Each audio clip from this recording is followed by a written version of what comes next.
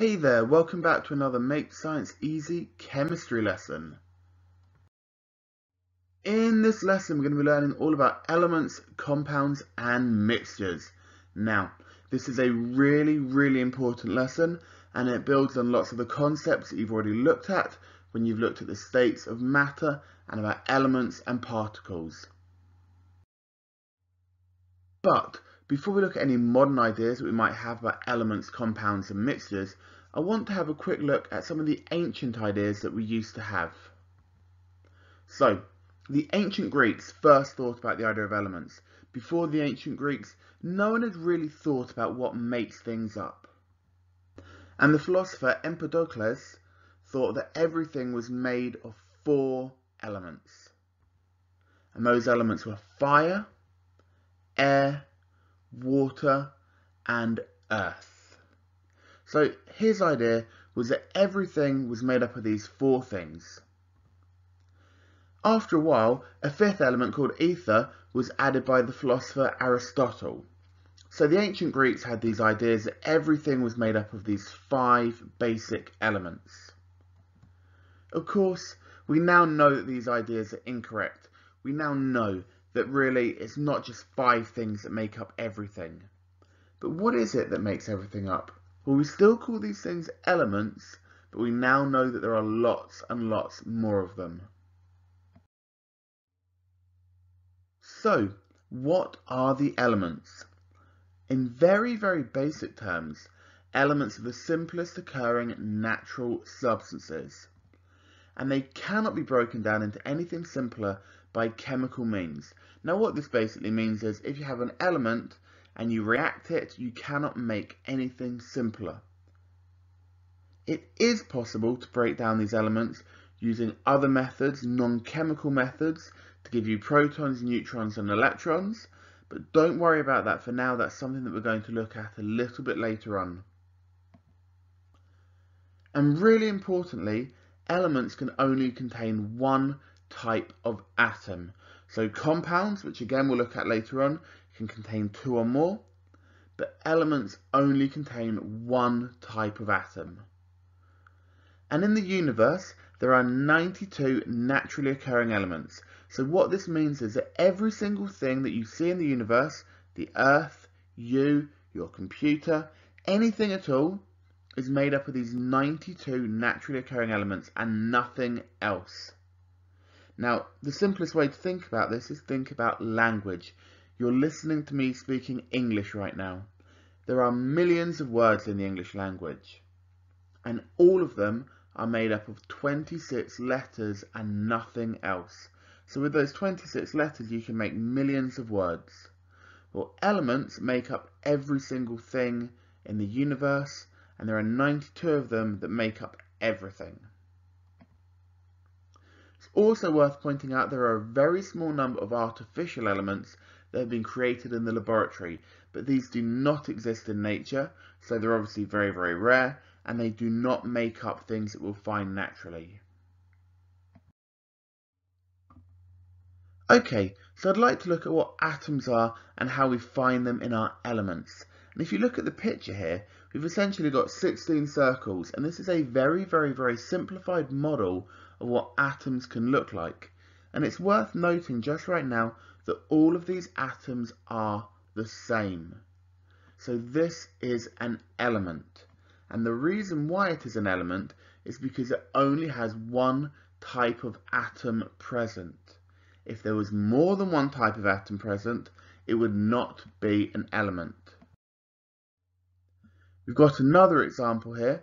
We can see it looks slightly different. We can see that these circles are atoms, are in pairs.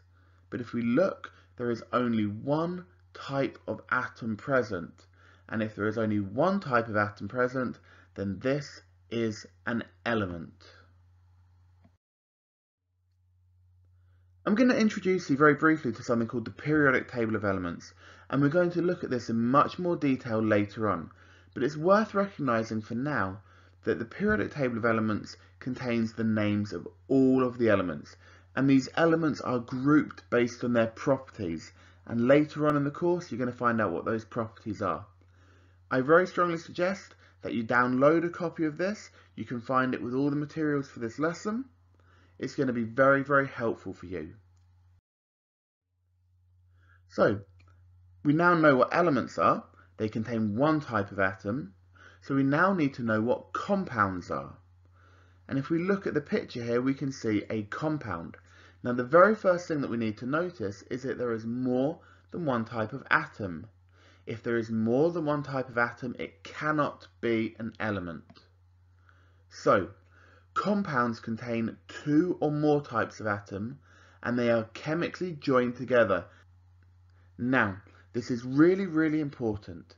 In order for something to be a compound, the different types of atoms must be chemically joined together. We can have more than one type of atom that is not chemically joined together and it will not be a compound. So, a compound must have two or more types of atom that are chemically joined together. We'll also see that molecules of compounds always have a fixed ratio of each element. And if we look at our picture here, we can see there are an equal number of the green element, which is chlorine, and an equal number of the grey or silver element, which is sodium. So our compound is sodium chloride. And because there is always an equal number of each type of atom, there is a fixed ratio. And in this example, the ratio is 1 to 1. So, all compounds have a fixed ratio of the elements within it, but that ratio can change depending on which compound we have. So, here we have another example. We have two different types of element. So we have two different types of atom as well. And we can see that the blue atoms are in a ratio of 3 to 1 with the grey atoms. And this compound will always have that ratio. So whatever compound you have, there is always a fixed ratio of elements within that compound. The final thing in terms of elements, compounds and mixtures is of course mixtures. And if we look at the picture here, we can see there are 4 different substances in here. 2 of them are elements. 2 of them are compounds. But mixtures are generally made of either compounds or elements or both of them. And mixtures always contain more than one type of substance. So the mixture that we have here, doesn't matter what this mixture is, but there are 4 different substances in here. And these 4 different substances are not chemically joined together. Now this is really, really key. Remember, in a compound, the elements are chemically joined together. But in a mixture, the different substances are not chemically joined together. And this means that the ratios of substances are not fixed. So substances can be added or can be removed. So we can see that one of our substances here, we've now added more of it. So the ratio has changed. The ratio is not fixed in a mixture. And mixtures can be separated using physical means. So we do not need a chemical reaction in order to separate a mixture apart. We can do it physically. So, in summary, an element is made up of only a single type of atom.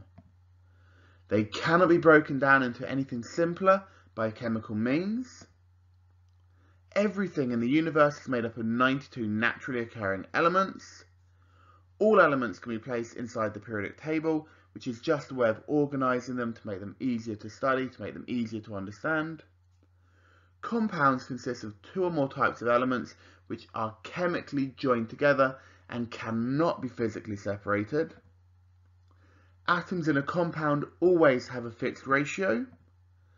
And mixtures are made up of multiple substances that are not chemically joined and are not in a fixed ratio, and they can be separated physically. So, I hope you understand the basics of elements, compounds and mixtures. Until next lesson, keep on learning.